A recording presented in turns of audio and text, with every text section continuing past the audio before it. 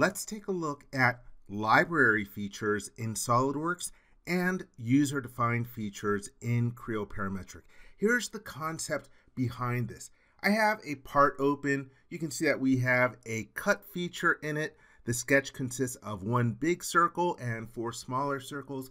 I use this in cabling. This is a panel cutout for a C shell D38999/20 wall-mounted connector. Hey, anytime that I want to put this size connector in a wall, I need this cutout. So to save myself time and effort, rather than creating this sketch and this cut every time that I want to use it, hey, let's save that out so that we can place it in other models later. The way that you do that in SolidWorks is you can start off by selecting the feature. Here I'm selecting the cut. If I want to, I can also select the sketch as well. Let's take a look over on the right hand side of the screen. We have a vertical toolbar of about 7 icons, and one looks like a stack of books. This is for the design library. If I click on it, the panel will open up, and here you can see that we have a hierarchical structure, and we can see our design library, and there are a number of folders that are provided for you. If I want to, I can select this level and then say, hey, I want to create a new folder, and I will call this cabling, since these will be for my cabling features. Just want to make sure it's still selected. And then if I want to add those different features to the library, well, let me select them again and go back to my library, make sure the folder is selected, and then there's an icon that looks like a plus sign on a stack of books that will add it to the library. And then we get a property manager that opens up on the left hand side of the screen. It says add to library. Here we have the items to add. For the file name, I'm going to change it a little bit. This is going to be for C-sized shell connectors, and there's the folder it will go into. If you take a look at the file type, here it's going to be saved into a file that ends in .sldlfp.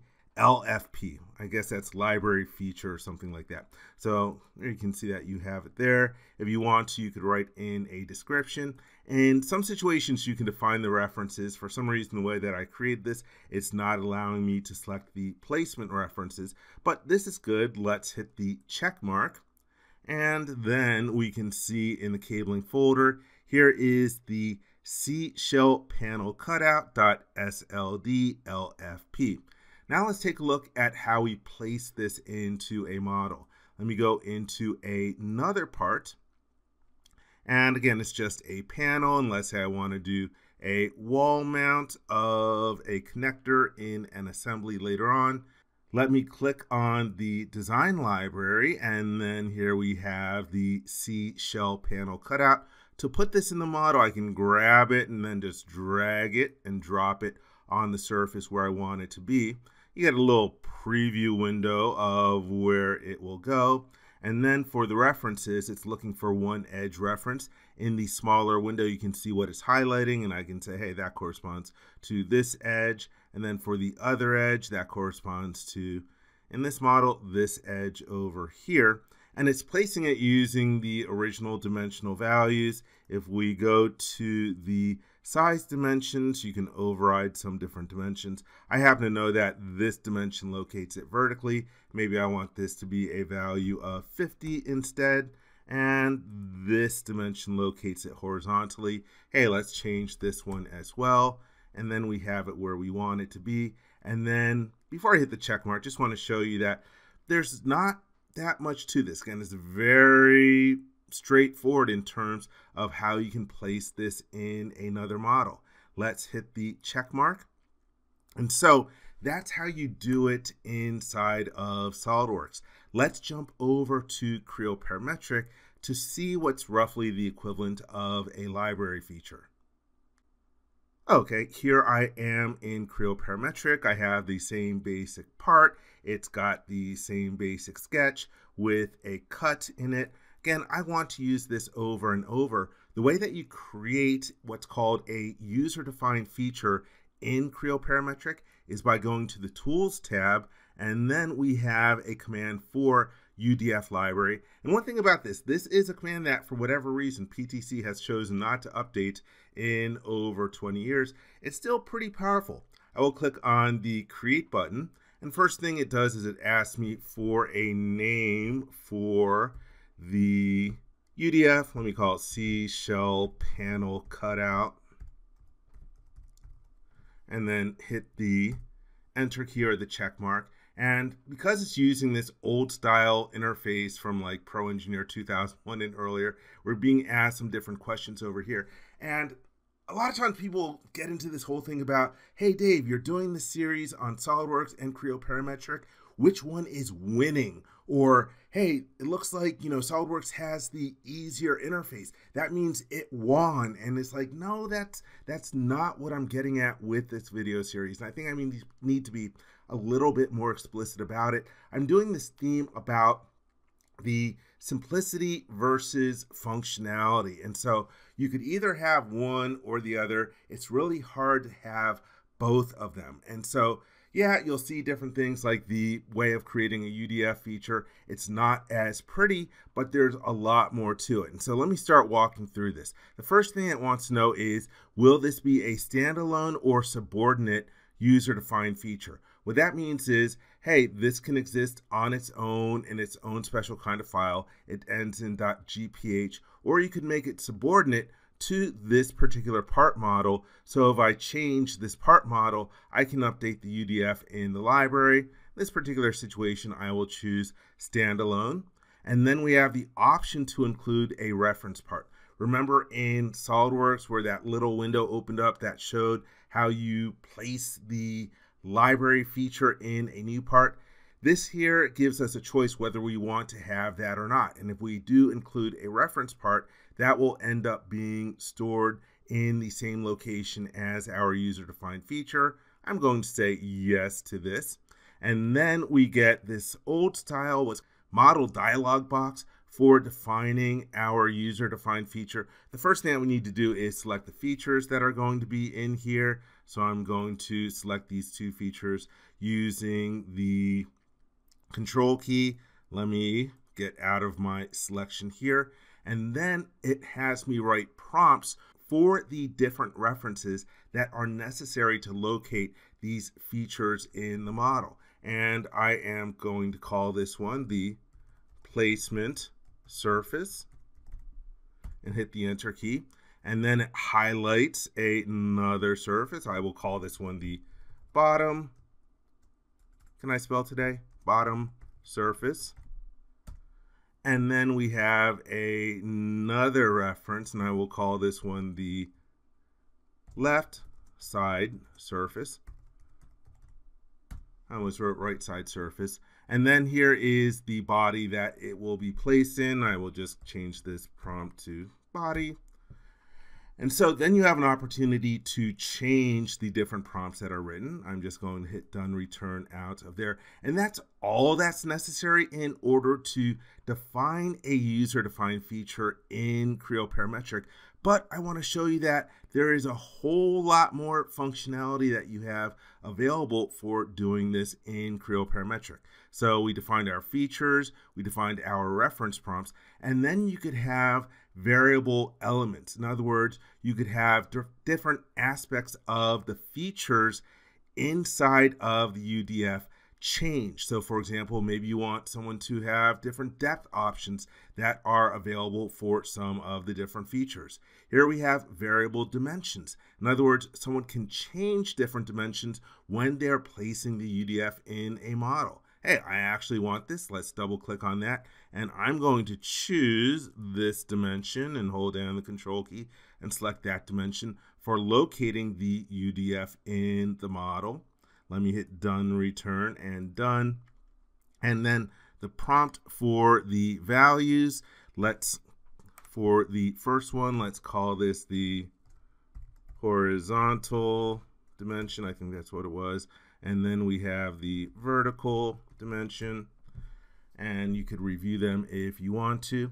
Let's see, for the other different things that you have in here, You could have variable parameters in the model. You could also define a family table inside of here. And so with a family table, that way you could have different predefined variations of this.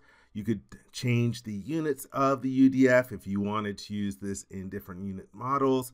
And in some situations, you can even define program inside of a UDF. So there's a lot more functionality inside of here. Let's click the OK button, and it says that our group has been stored. Let's hit the Done button out of there and take a look at placing this in another model. The way that we place this in another model, if I go to the Model tab, here we have a user-defined feature command. When I click on that, it goes to my folder with my different UDFs in here. And this is the one that I just created, the seashell panel cutout. Let me click the Open button. Here we have a dialog box that gives us a lot more different options. So for example, we could make the features dependent on dimensions of the UDF. So this is a dependency control. Here we have advanced reference configuration, which allows us to configure how we want to locate the new features in the model. And here we have the option to view that source model that we stored that can help us place it in a new part. And then for defining the different references, let me make this dialog box or this window a little bit smaller. And so for the necessary references, I want it placed on this surface. And then for our next reference, wants us to select the bottom surface. Let me zoom in and grab the surface that I want to use for dimensioning it. Then we want the left side surface. Let me grab that. And then the body that it's going to be added to. We can see a preview of the features being created. Now let's go and take a look at the Variables tab. And so here we have the first dimension for the 40 dimension for locating it. Hey, let's plug in a different value. Maybe I want that to be 120. And then for this dimension, let's change that dimension to a value of, say, 60. And then that is good.